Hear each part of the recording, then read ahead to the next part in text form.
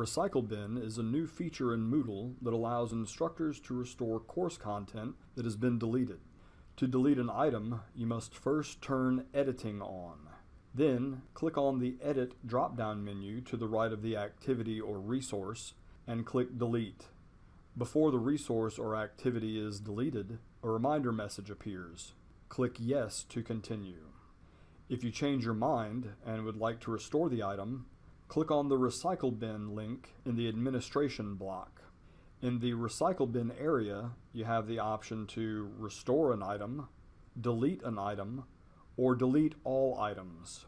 Once an item has been deleted from the Recycle Bin, it is permanently deleted.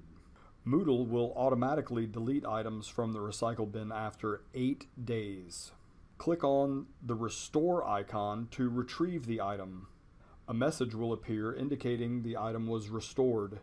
You can now return to your course. You will notice the item was restored to its original section.